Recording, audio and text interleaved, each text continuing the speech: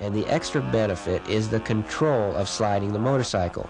In order to control a slide, you need to work from the pivot point, from the center of the motorcycle. And you need to have your upper body weight in front of the pivot point. When your weight is too far back, you're telling the rear wheel to hook up and go straight.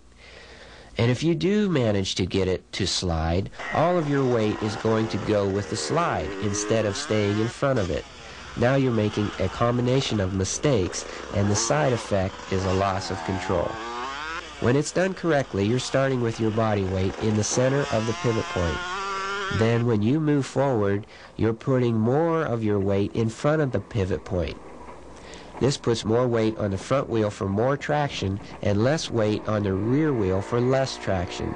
You're telling the motorcycle to slide, and you're partly controlling that slide with your upper body movements from in front of the pivot point.